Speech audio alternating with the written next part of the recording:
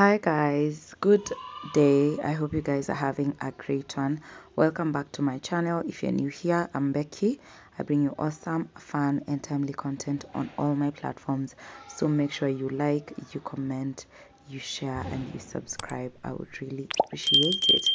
This day was an early morning. I woke up feeling energized, feeling like I need to clean. I have such days. I don't know if you all have such days, but I definitely do, where I just wake up feeling like I need to wash the roof to the floor, to everything, to everywhere.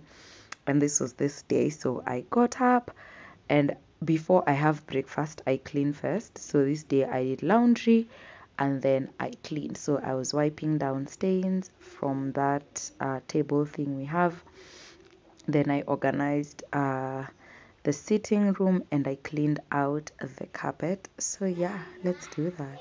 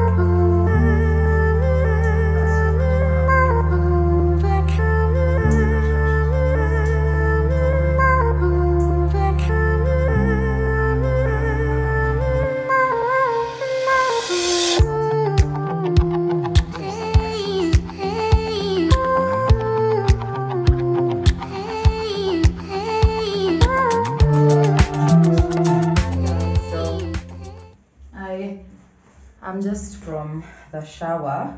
I have washed my hair, as you can tell, and I want to sort it out right now, and then I will plait it a bit later when it is dry. But for now I want to do my normal leave-in. Let me take my comb. I want to detangle it a bit more. Have my comb here with me. This one, I'll use it to detangle my hair a bit more. You guys have seen this routine so many times, so for today I'll not talk a lot. I will basically just do So yeah, let's do this, and then I'll see you guys when I am done. So yeah, let me do this.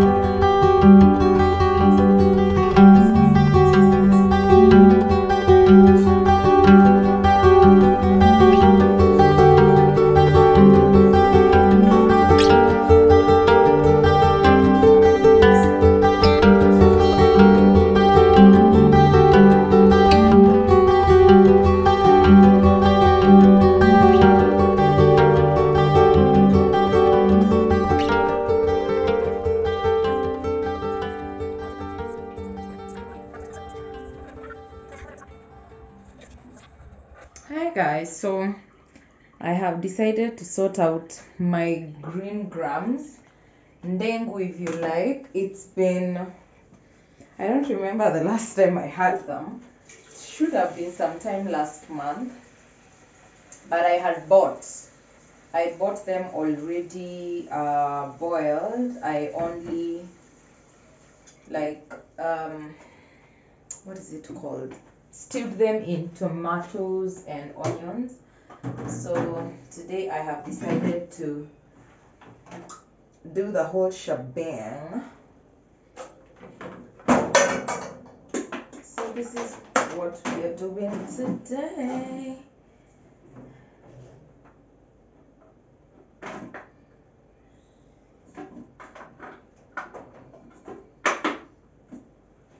Alright, so plug it in.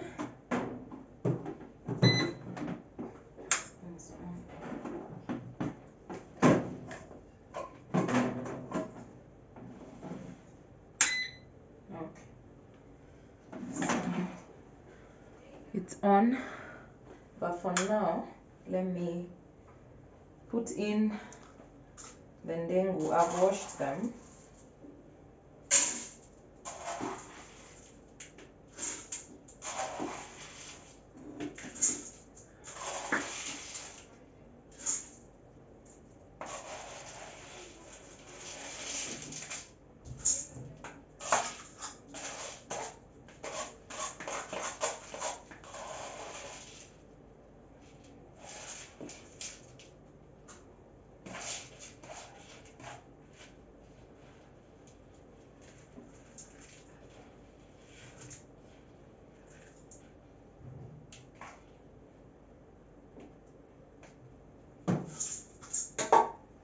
Six of this, so 10 to 12 of water.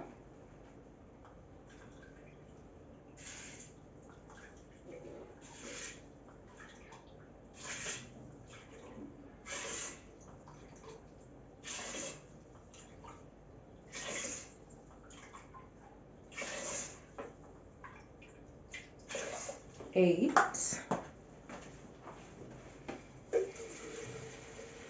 This thing is, it's a lot of mathematics, by the way. I didn't think it was at first.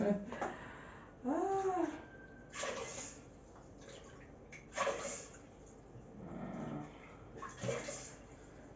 I did not think it was this much mathematics in the beginning, but now I have gotten a hang of it and it is mathematics. So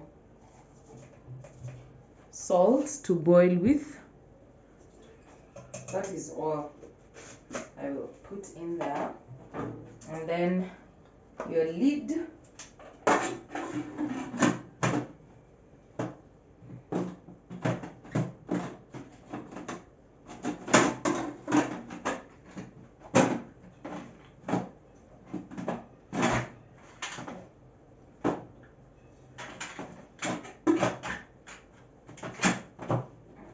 Okay, then I set that on seal, and then I will put let me put bean chili for 25 is a lot. Saute, stew. 25 is a lot of time. The last time I put, how do I make my kamande? Is it steam? Let me do stew for 15 minutes. Yeah, that's what we will do. And you just let it do the thing. So let's wait and see. Hi guys, so this is what I'm having, my hot chocolate with some ngwashe as I watch a movie. So yeah, I'll see you guys later.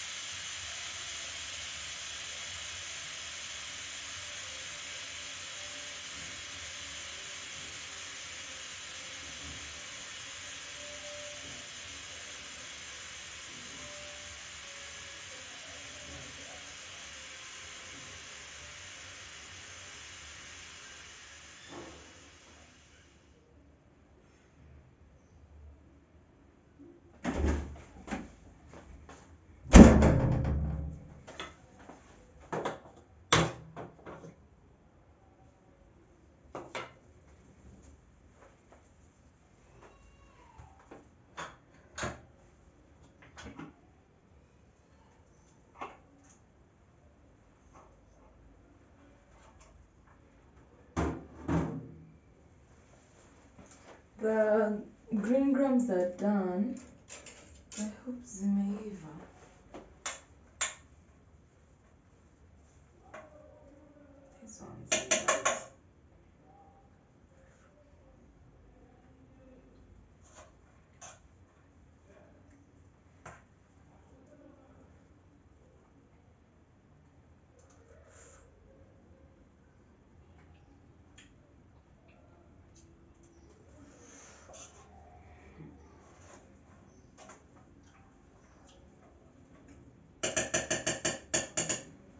They are well cooked. That was 15 minutes. Let me bring you guys a bit closer.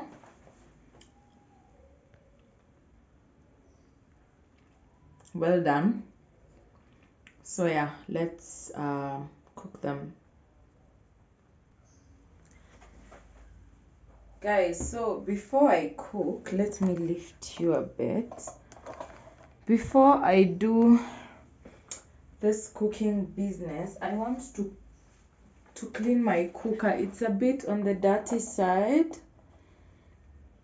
I've neglected it for a while and it shows. So as I was saying, I want to clean my cooker. It's a bit on the dirty, gunky side, and I don't like it like that. So sorry for the shake up. I want to clean this girl up before I make dinner. It's 4. I just want to make dinner early so that I can figure the the hair situation. Since morning I've done nothing to it, but I've had a really productive day today, so I feel good. So I want to sort this cooker out, and then we are going to close the vlog here. I want this to be like a few days in the life. So this is the situation, if you guys can see it properly. So this is what I'm dealing with currently. There's so much gunk everywhere, and all of them actually look like this, all the cooker gibbets.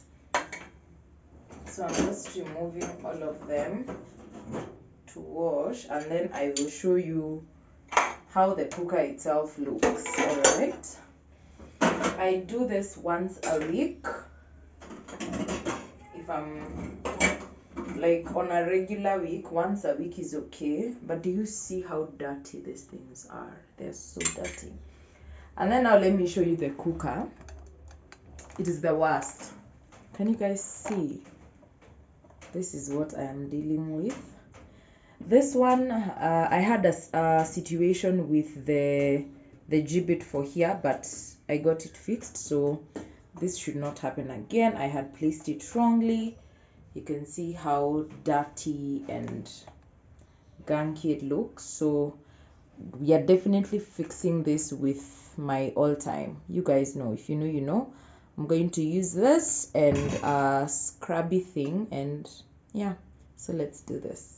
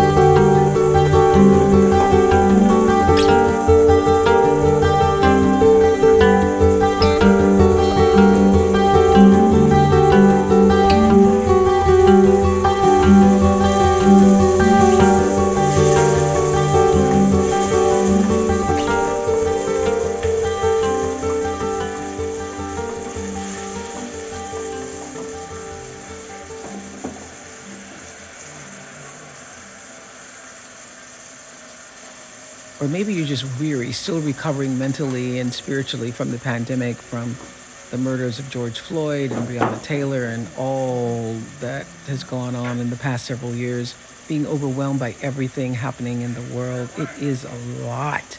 It's just a lot going on all the time.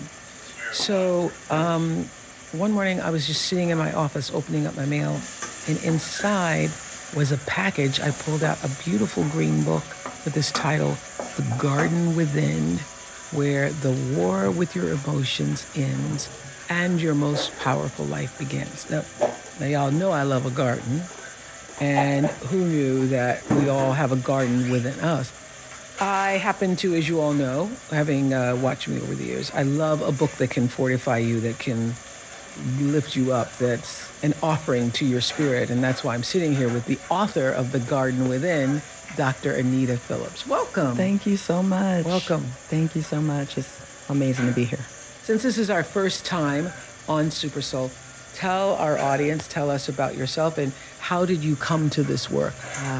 Well, I'm a trauma therapist, but I'm also a third-generation pastor's kid. Mm-hmm. So I grew up in a very religious family and had an older sister who developed the symptoms of a serious mental illness when we were very young. She's about 11 or 12 years old. I was about 6 years old. Mm-hmm. She woke up in the middle of the night, one night, just screaming with her eyes wide open, staring at our bedroom door. And she said there was a demon standing there. Mm-hmm. Well, like I said, I'm a pastor's kid, old school black church. So I figured we rebuke that and we'll deal with it. My parents will come soon and everything's going to be okay. But a few nights later, again, and a few weeks later, again. And so it came clear that there was something else going on. But it's the early 80s, so we had no idea about mental illness. There was no language for it. No language. It wasn't my parents saying, oh, we believe in God and not mental illness. On the list of options, it wasn't there. We had no idea. So what did you all think was happening? What did you all think? Did you think she was possessed? Did you think what? That it was a spiritual attack, so somehow the devil is tormenting her. And then as she got older and began to act out and run away from home, it was just rebellion. And so then she'd be harshly punished for acting out, but not realizing that she was schizophrenic and bipolar. And so she would have manic episodes, but we didn't know what it was. And then she got addicted to drugs, which really was a form of self-medication. And we lost her to the streets for 3 decades. Heroin addiction, on the streets. And finally, thank goodness, she did get clean at the end of her life. Last 7 years of her life, she was able to get off drugs, get treatment for her mental illness, get married, reunite with us as a family. And unfortunately, at 47, she closed her eyes. Her body was so broken from those years on the streets. She had a heart attack and died when she was 47. And so even though she didn't die by suicide, I consider untreated mental illness my sister's cause of death because it stole decades of her life and our family's life. I was going to say, and what did it steal from you? Because when the child or the person in the family, whether it is a child or whether it is another member of the family, takes all the energy, all the attention, all the focus, it shapes the way the good kid or the person who's just trying to be all right, views their own life. And also shapes the way they see and are seen by others. Completely, all of those things. First of all, the terror of her waking up like that was traumatizing for me. I didn't sleep with the door open until I was in my 20s. Because if I woke up and saw an open door in the dark, immediately my body would go into a panic. So there was that level of trauma. Then yes, I was the good kid. I was the kid who got the grades, who did the things, who got the awards. And so it was like, I'm proof that the family's not a mess. There's a good kid here. But then also feeling unseen, that there wasn't enough emotional energy to go around. And so very often I felt... Because your parents would be drained just dealing with that all the time. Yeah, exactly. So as long as I wasn't in trouble, it was like everything's fine. But I felt a little lost. I felt alone. And so that was its own form of trauma. How did it lead you to working as a trauma therapist? Because I wanted to understand what had gone wrong, what had happened. First, my own trauma, because when I realized it was still in my body, even in my early 20s, I hadn't known the word trauma before that. But something's happening here. And I was just starting my career as a mental health professional at that time. But also there was a nagging question. I remember my mom once saying, I know something's wrong with Valerie that we don't understand, but I still want to know what my Bible says about it. We had such a deep need to explain things spiritually as well. So I wanted to do both. So I became a trauma therapist, but I also went into ministry. and worked really hard, and God was good to have those things intersect for me. Can you explain, Dr. Phillips, what you mean by the garden within our hearts? Absolutely. So early as a grad student, when I took my first neuroscience class, I saw a picture of a neuron for the first time, and I was blown away by how much it looked like a seedling. Like, I'm Googling seedling neuron and aligning them, and they look so much alike. And then I started hearing scriptures that I'd known forever. You'll be like a tree planted by streams of water, and God will plant you in good land, and you'll be like a watered garden, Isaiah 58:11. And I thought, oh my goodness, there's billions of these tiny plants that we call neurons planted all over the inside of us. God must have done this on purpose. The Creator That had we are to. somehow mirroring nature. Exactly. Nature's garden as the garden within us. Yes. Yeah, He planted a garden within us. Yes, and here's what you write in the introduction that I wanted to read. You don't need to overthrow your emotions to experience a revolution in your life. You just need to overthrow the lies you have believed about your emotions. The Creator designed your heart to be a garden, not a war zone. A truly powerful life isn't won, it's cultivated. I just love that so much. A truly powerful life isn't won, it's cultivated. It's continually seeding, watering, Caring for the soil. caring for the soil. Caring for the soil. Because when I looked at that neuron, that's a little plant. My heart says, God, where's it planted? You know, because that's what matters for a plant, where it's planted. So neurons are the building block of the mind. But God showed me in scripture that that plant is in the soil of the heart. And so I had to begin to look at the relationship between our emotions and our thoughts. And it's not the relationship that many of us have believed. We believe the lie that our thoughts create our feelings, but they do not. It is our feelings that water our thoughts. Our thoughts come from the soil of our hearts. And so that's a very different way of understanding ourselves. But neurobiology is bearing it out. The scripture's been saying it all along. Yes, that's right. Emotional pain There is like signals to you. Yes. There is signals to you. Yes. And what happens is most people just give away themselves over to the feeling, and they think they are the anger. They think they are the jealousy. Right, and they think that that's bad. But really, emotions, especially the painful ones, they're like hunger pangs. When we feel hungry, we know we need food. When we feel sadness, it's actually indicating a need for connection. When we're angry, it's usually because something that we value has been treated as less than, and we need that value restored. And when we're afraid, we need safety. And so emotional pain is like a hunger pang for connection, for value, for safety. And humans need those things to survive. But we have been taught that our emotions are in the way. They're slowing me down for my goals. We're putting it aside. And so it's like we're running the marathon of our life without feeding our needs. And that's why so many people achieve their goals, but are emotionally empty because they still haven't eaten. And so they get there and they don't feel the way they thought they would feel because they didn't think they needed connection or safety or value. They just need to achieve. But it's so much more than that to live this meaningful life. Tell us the more. The more is relationships. The more is purpose. The more is leaving legacy. Yes. Those are the components. That's what we want to grow in this garden. And a lot of times people are skipping that. That's why I say we don't gather goals. We'll go out and say, oh, I want a lemon tree in my yard. And you go out and buy a bucket of lemons and then hang the lemons on the tree. That doesn't make it a lemon tree. I want to grow this internally from an emotionally well place. It might take longer for me to get where I'm going, but I'll get there well. The Creator designed your heart to be a garden, not a war zone. A truly powerful life isn't won, it is cultivated. And so that cultivation is a... Hi guys, so this is what I have remaining from the batch of green grams I have boiled. So this is dinner. I've made rice. I've made some very yummy cabbage. By the way, this is a hack I saw on Quiz Kitchen on her Instagram. Add this to your cabbage and you will never be the same again. So try it and yeah, see how you like it anyway. And then this is my green gram stew. So dinner is ready. I feel so accomplished. So yeah, I can go and we can actually go and continue with our day and hopefully make this hair. Let's go. Hello, my beautiful friends. This is the first time you all are seeing me today. But yeah, it's been the hustle and bustle of homemaking. But I am done. I'm actually done. It's 5:25 and I just want to do these 2 lines on my hair so that I can clear off my schedule for the day.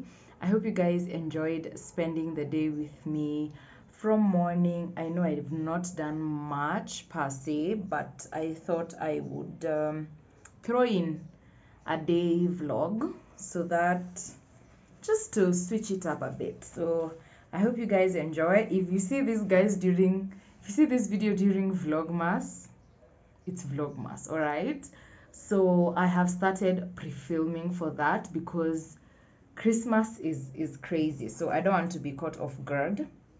Anyway, so today the second episode of the wedding series is going up, and it is my proposal story, guys. I am still, every time I think about it, I honestly blush a bit because I also keep telling my partner I cannot believe he went through with it. I don't know why. I keep telling him I cannot believe he went through with marrying me. Like, dude, as in, you are serious? Anyway, so yeah, you guys did this thing on my hair with me today, and I just want to finish it. The lines I do will stay in for a while, so at least they do. That is from my prior experience. You guys will see how I do it. It's not hard, honestly.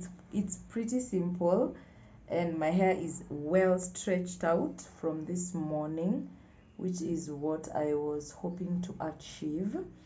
Otherwise, what do you guys want to see on Vlogmas? I am definitely doing Vlogmas, and I'll be hosting for the first time. It's super exciting, so I'll post all that for you. But what else do you want to see? I know I have a few, not actually a few, I have a lot of wedding series content, but that is only for Wednesdays, all right? So the other days I need to come up with a plan so that I don't look like I don't have a plan. You know, you need to have a plan.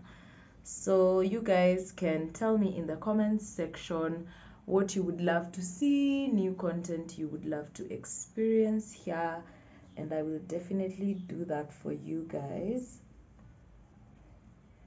But yeah, oof, I love my hair, guys. Yo, this girl is, she's on a whole other level. I just love it. So yeah, that's what I wanted to ask you guys. So for today, that is what I was able to do. I woke up quite early. Most of my day was spent doing laundry. So yeah, my mirror is in front of me. So in case you're wondering why I am facing this direction, my mirror is here. So the first thing is definitely parting the hair. This hairstyle is very easy. If you're a naturalista, I would highly recommend you learn how to do this one. It will save you so much time and effort. Yeah, that is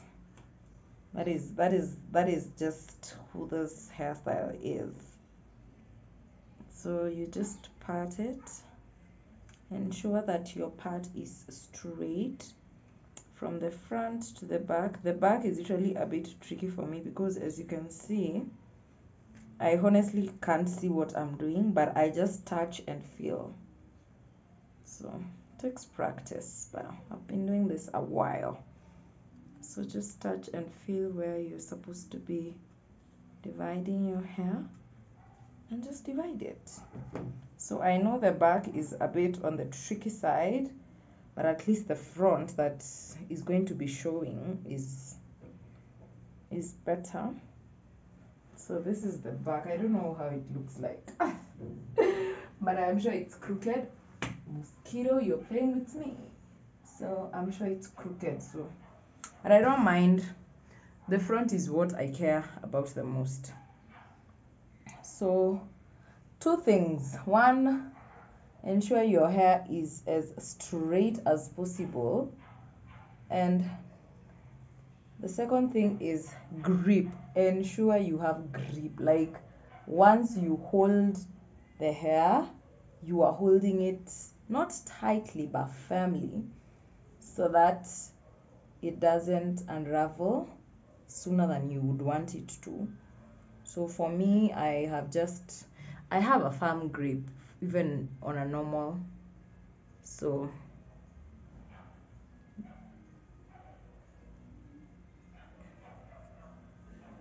like so, and then I will divide it here in the front so that I can be able to see my 3 parts.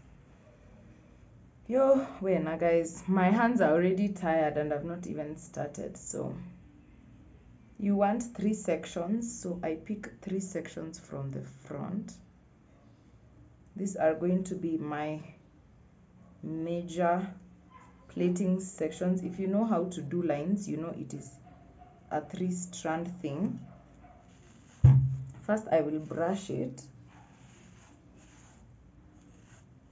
so that there are no flyaways. Oh, my hands are tired, but it's okay, it's all right. So look for my 3 strands.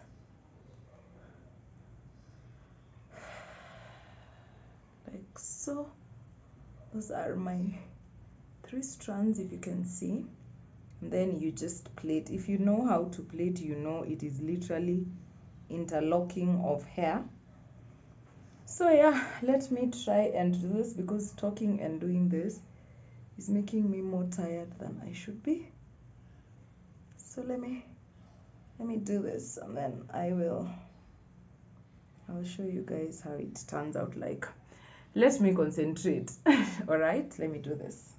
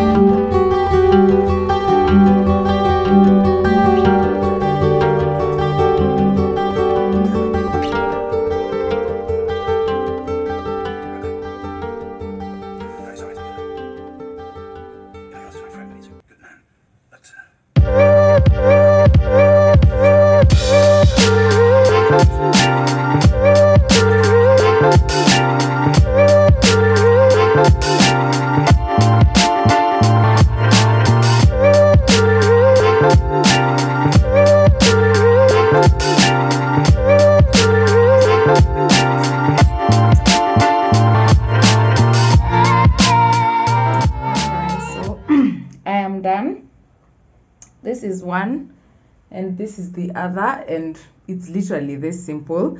They are not perfect. I want them to last until Sunday. Then Sunday I will do others for the week, like that. So basically my 2 lines, super cute. I like them. I cannot complain. So guys, thank you so much for watching this video. Thank you for spending the day with me. I hope you liked it. I hope you enjoyed chilling with me. Whatever you want to see next, please leave it in the comments section. Log on to the wedding series, jump on it, enjoy, binge watch, rewatch, share with friends and family. Subscribe to my channel if you're not. Many of you watch and you're not subscribed, so I would really appreciate if you subscribed because you enjoy the content. So please subscribe, and I will definitely see you guys on my next video. All right, so smash that subscribe button, like this video, leave me a comment, and have yourselves a great rest of the day. I'll see you guys on my next upload. Bye.